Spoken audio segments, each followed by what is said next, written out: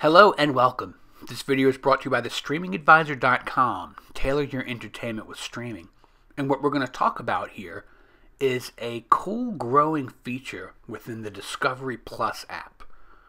If you're unfamiliar with Discovery Plus, it is a paid service that allows you to find all of this content that's owned by Discovery, as well as a number of things from A&E Entertainment. It's just a big compilation of cooking shows, reality shows, lifestyle shows, all kinds of things. What they're doing now, though, is expanding on what some people would call live channels. They're not exactly live, they're more, I would call it curated channels.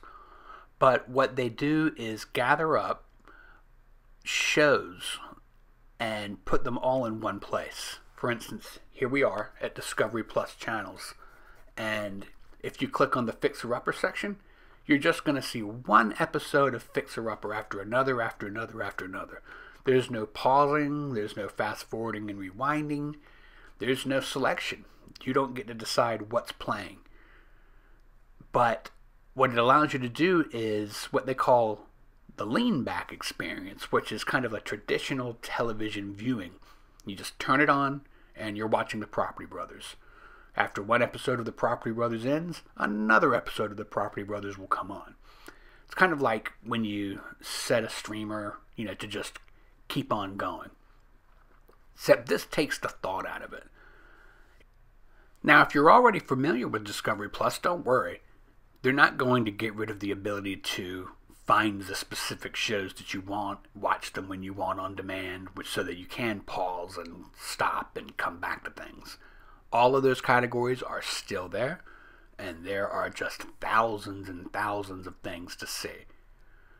What this is doing is addressing what's been becoming a very popular thing. People really enjoy watching stuff without having to be their own program director, basically. But for those of you who want to continue to just keep putting things in your stuff, in your list, watching what you want when you want, and it's all there. It's very important to note that there are a couple of ways to look through Discovery Plus. As you see, there's this categories under Browse and Home. Something else that you need to pay attention to is you see the For You. For You is where you have to be in order to get to that streaming section. If you're under something like relationships or true crime or any of those other headings, there is not, at this point, a section for Discovery Plus channels. Now, you might ask, well, why won't you just launch the channel so I can see what's playing on it? And that's a perfectly legitimate question if you're asking that right now, but here's the answer. It's because YouTube is pretty strict now about what's playing in your videos. You got to be very careful about music, commercials. You got to be careful about what you say in general, about your content, the subject matter. There's nothing controversial about talking about Discovery Plus, though, so we don't have to worry there.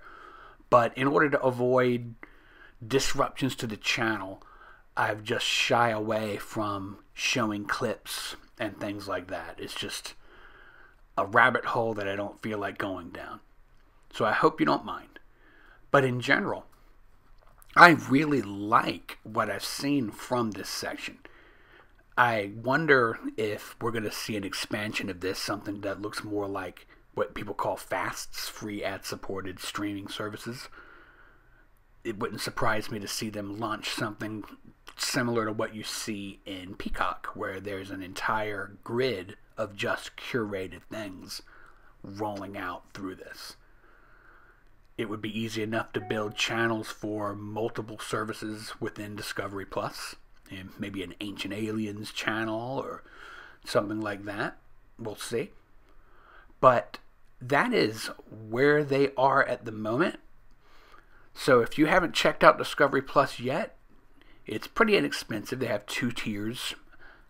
Prices change, so don't quote me on it. But it's about $5, $6 for the ad-supported, a little more expensive for the ad-free one.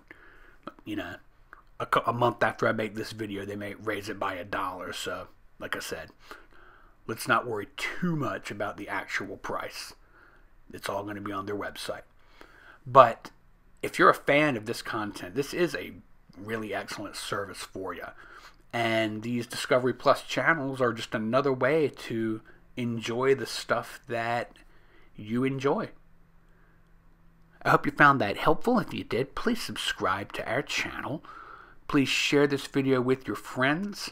And click the bell so that you can see updates when we put out new stuff on channels and apps. I'm Ryan Downey, the streaming advisor. Stream on, my friends.